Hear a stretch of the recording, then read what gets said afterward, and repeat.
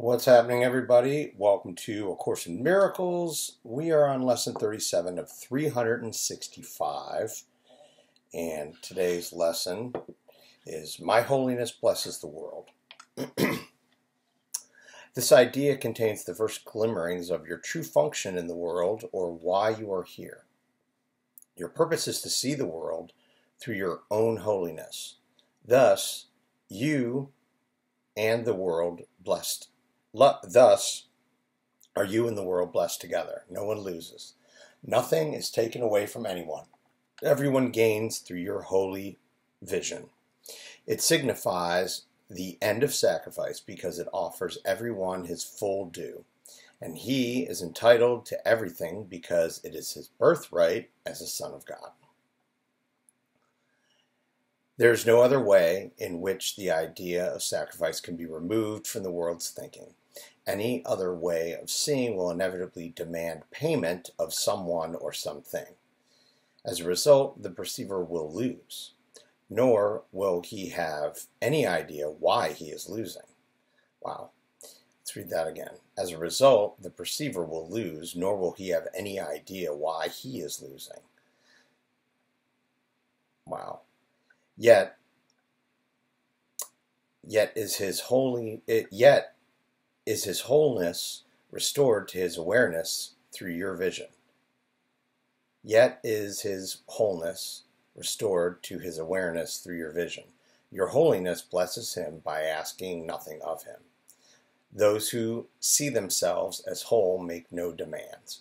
Those who see themselves as whole make no demands. Your holiness is the salvation of the world.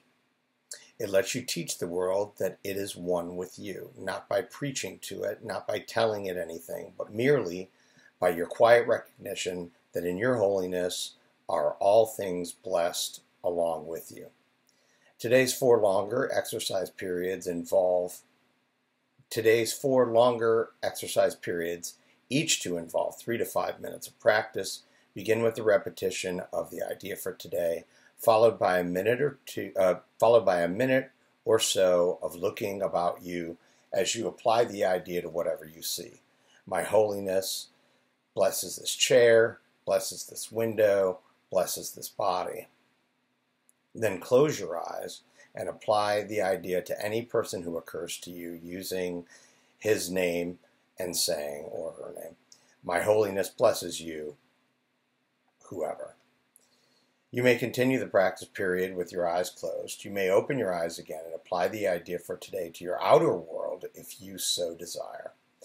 You may alternate between applying the idea to what you see around you and to those who are in your thoughts.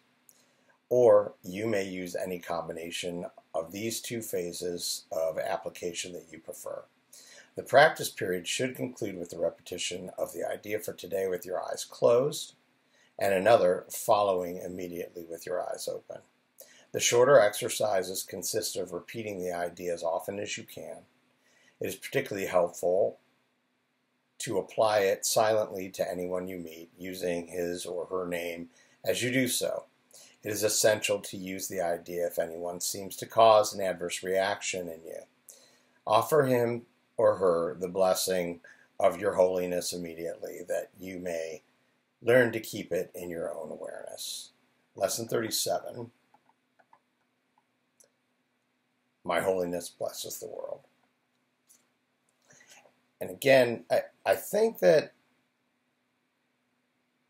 as I am kind of making a separation between the kind of religious connotations of God and holiness,